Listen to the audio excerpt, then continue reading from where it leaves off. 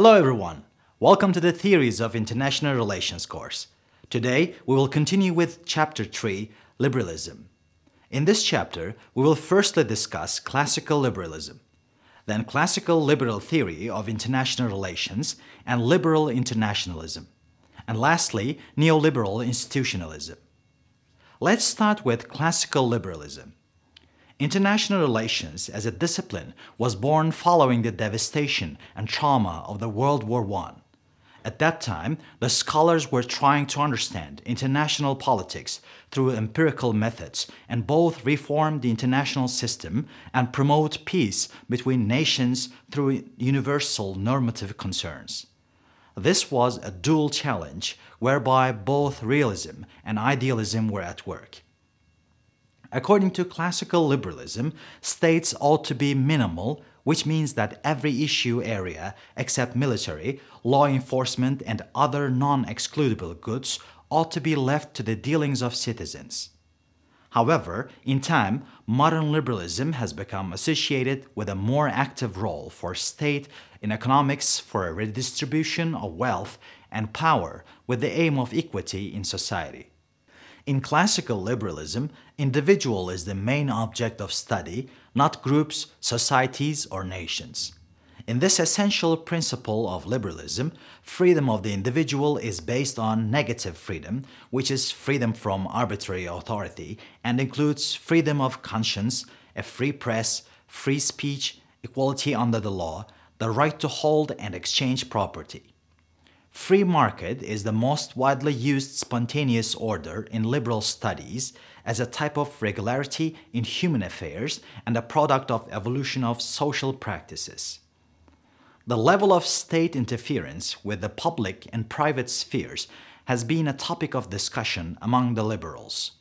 According to classical liberals, the state has three duties: protection of its people from invasion of other states, protection of each individual in society from oppression of other members, including protection of property, and provision of public services and sustainability of the social institutions important for both individual freedom and peaceful coexistence.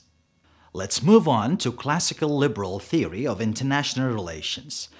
As the basic unit of analysis is taken to be the human being, classical liberals have concentrated on the human nature and actions in explaining international relations. Due to the anarchical nature of the international system that lacks a central authority, international law is enforced by the states themselves, and the different interpretations of rules may lead to conflicts. Generally, states recognize that it is in their interest to conform to international law. According to classical liberalism, international law must be restricted to the international protection of individual rights. This has been the ground for the establishment of the international governmental organizations since the 19th century. However, classical liberals opposed to the extension of the tasks of the League of Nations and the way the United Nations was organized. Classical liberalism has seen it important to maintain order through the preservation of a balance of power, which is thought to have the characteristics of spontaneous order. Our next topic is liberal internationalism. Based on the principles of Enlightenment and classical liberal theory of international relations, liberal internationalism reached its zenith during the interwar years.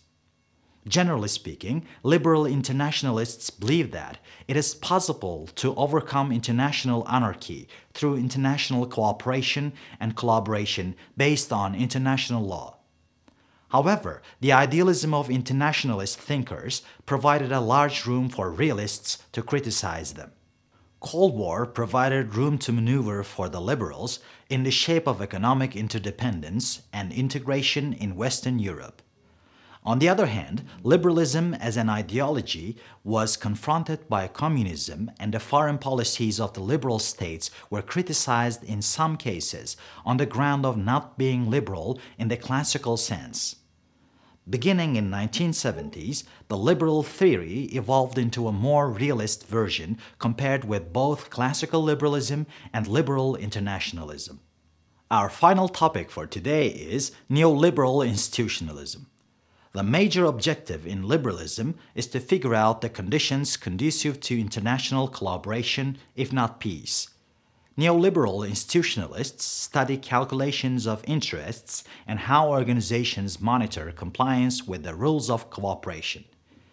Through liberal lenses, cooperation is a positive sum game, which means that all participants benefit from its outcomes. Another characteristic of the liberal tradition is that liberals reject the distinction made by realists between international and domestic politics, since they see foreign policy as an extension of the latter. This is also why they do not differentiate between the political processes in the two spheres and analyze the decision-making processes as a multi-actor pluralism of individuals interacting with each other. As societies become enmeshed in a web of economic and social ties, it becomes difficult to disregard web of relations and resort to unilateral actions, such as use of force. With the increase in complex interdependence, neoliberal institutionalists have invented a concept known as global governance. What these scholars expect is increasing institutionalization in different issue areas like trade, finance, environment, security, and health under effects of globalization. As regards global governance, from a normative point of view, what is needed is a new globalism based on the principle of equality of peoples and civilizations. As mentioned before, the liberal thesis is that free trade and democracy decrease the likelihood of war. The major question is then whether the democracies are more peaceful or not in their foreign relations. Democratic peace theory follows the idea that democracies can maintain peaceful relations among themselves due to their shared values and common approach in their domestic republican governance. Following the liberal tradition, democratic peace theory is based on faith in human rationality, capability of maintaining peace, ability to overcome anarchy and power politics, and peace-enhancing effects of trade. The major critique against this research program is that the liberal governments may hide their real interests behind the camouflage or spreading the liberal and democratic ideology to others. Another point is the difficulty to define democracy. In the lack of a consensus on the key concept democracy itself, it is problematic to test the hypothesis of the democratic peace theory. So, this is the end of our program for Chapter 3 of the Theories of International Relations course. Goodbye and see you in our next program, Chapter 4.